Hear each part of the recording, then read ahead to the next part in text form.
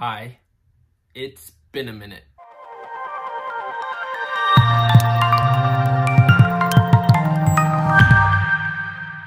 So I haven't posted in about 9 months, and I'm sorry about that. I'm just gonna give you a 10-second update of what's happened in between.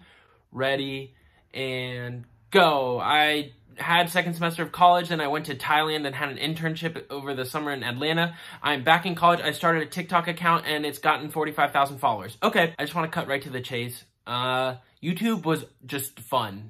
It was just a fun place for me to post, and I got that fun from other places, and that's why I didn't post. But I'm back. I want to post more. Right now, I just want to show you a montage of 2 of the best weeks of my life.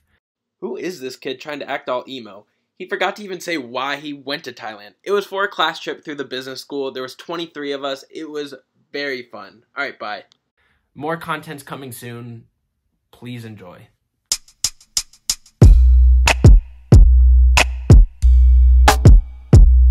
We made it to Hong Kong. Finally.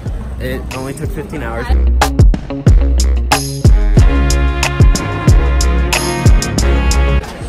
We are currently at the Royal Palace. It's very shiny.